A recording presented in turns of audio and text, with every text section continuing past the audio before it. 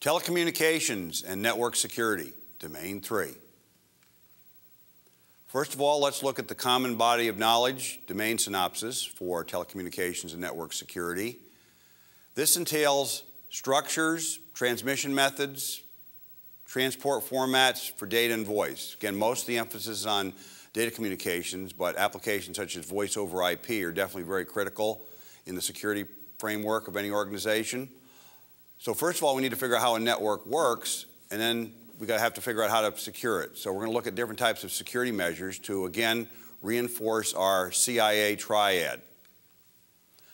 The knowledge objectives are required for the CISSP in this area, and this has tended to be one of the more challenging areas for many CISSP hopefuls in the fact that they may not work in this area on a regular basis, so it tends to be a bit more technical than what they're accustomed to. When we look at telecommunications, we consider two main areas. First of all, local area networks, typically the networks in your building, and wide area networks where we go across the country, around the world. Also, remote access when the users are not in the main facility. Obviously, it's very important to break our network down into different, we'll call them security zones.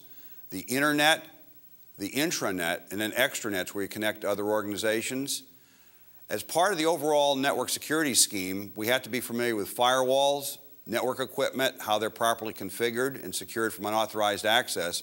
Also, we need to be familiar with TCP/IP application security, virtual private networks, and different types of network-based intrusion detection, which we also covered in the access control chapter. So let's take a look at our agenda for this challenging domain. First of all, we need to figure out what a network is. So we're going to take a look at network concepts, and then we roll into the OSI and TCP/IP protocol stack models. And then we go to the root of all evil in networks, TCP/IP applications. And then we look at the different building blocks and how a network is structured.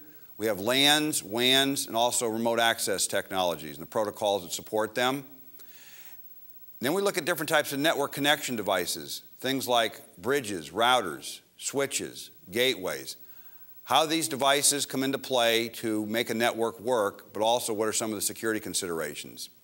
And then we have to go out to the perimeter and circle a wagon, so to speak. We put up our firewalls within our demilitarized zones, factor in virtual private networks for secure communication. In today's world, wireless plays a very important role. And we're going to take a look at how to properly secure that environment, especially the 802.11 style of wireless. We also want to look at different types of attacks that could be launched against your network, and you want to make sure that your security measures is capable of warding those off. And as we do in all the domains, we'll take a brief review of the key topics you need to remember for the exam, and also after that, you'll go ahead and do your review questions. Protocols. What is a protocol? Well, it's an analogy. If you went over to France, a lot of people in France speak French. But you're a Native American, always speak English. If both of you can't either speak English or speak French, you've got a big problem. So protocol in the context of networking is like everybody's got to speak the same language. They've got to follow the same rules. And the way that's done is under a set of rules that are referred to as protocols. And we're going to find out these protocols play different roles in the great phenomenon of making a network work. So in starting our journey through the network protocol stack, we want to break it down into three individual zones of protocols. And then we're going to expand to the OSI 7-layer model and actually contract to the 4-layer OSI model. The first zone of attention is media access. This constitutes your physical network connections, which can be done with or without wires. Transport protocols are involved with logical identities, things like IP addresses, and the ability to route through complex network connections to get from A to B as effectively as possible. But those first two zones are really the plumbing system in a network environment. The reason you have networks is to connect computer systems for productive interaction.